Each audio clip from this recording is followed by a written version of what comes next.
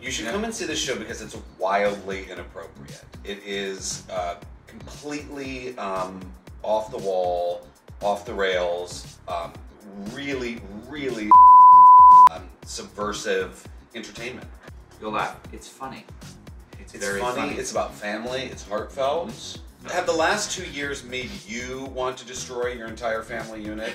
If so, come to the Westport Country Playhouse and see Straight White Men by Young Men. It's method casting. I play an enormously famous novelist who has won the Pulitzer, the Booker, and not yet the Nobel Prize. And I play a wildly successful investment banker.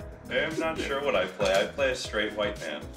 Sort of, confused. Not about his straightness, but just about his existence.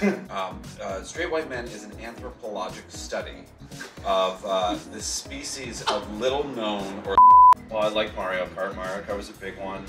We did Super NES. My favorite game was Mega Man X10. And then, when we got the Nintendo 64, it was Twisted Metal. I've never played a video game in my life. No.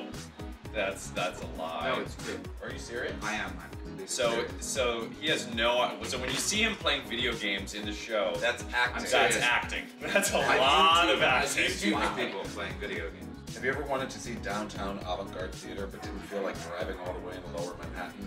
Come down to the Westport Country Playhouse, check out Young Gene Lee's Straight White Men. It's about three brothers. Okay, I got it. Okay, you can. Of course. I wouldn't expect anything else. Straight White Men, it takes place on Christmas Eve, where three brothers descend upon their father's home for a reunion, celebration, and to figure out why one of them isn't fulfilling their potential.